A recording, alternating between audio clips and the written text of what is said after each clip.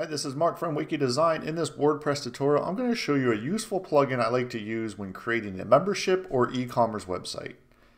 The plugin is called Login, then Logout. I'll leave a link in the description below so you can just click it and hit the download button. Essentially what this plugin is going to do is dynamically give you the ability to have a login or logout button right here, depending if the user is, logged in or logged out. So normally you would have to probably add a little bit of JavaScript or do a totally different plugin.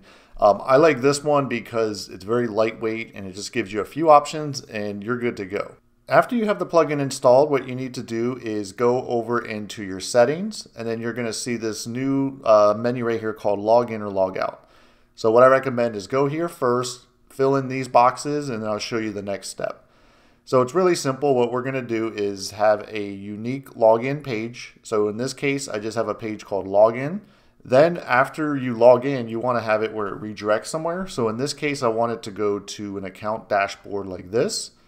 And then when they log out, just have it go back to the home page, or you can have a totally different page. So get these set up right here and then click the save button. Then what you need to do is just jump over into your appearance and under menus. Once you get into here, you're going to see this new section over here called Login/Logout.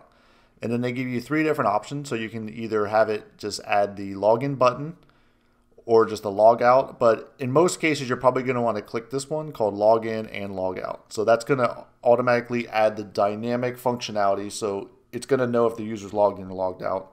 And then what you do is just click here, hit add to menu, and then it's going to add it right over here as a dynamic link. So you're going to want to keep this URL the same. But what you can do is if you want to change how it looks on the front end, so you see right here it says log out. So if you want that to say something like log out now, you can just do that, hit save menu, and then anywhere that you can see right here, now it says log out now. So you can change the labels within here. And that's really about it. Once you do that, it's going to automatically know if the user's logged in or logged out. So let me do a quick walkthrough and show you how that works. Here we are on the front end of that website, and I made sure that I'm in an incognito window and not logged in.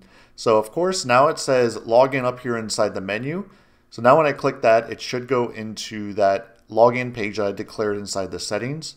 So now I'm going to put in my login credentials and click login. And it should redirect me into that account dashboard, and it should say log out up here. And yep, that looks like it works correctly. So now you can see that it's dynamically going to know that you're logged in. So now if I click that button, it should redirect me into the home page. And yeah, it looks like everything is working correctly. And that's it for this tutorial on how to add a dynamic login and logout functionality to your WordPress website.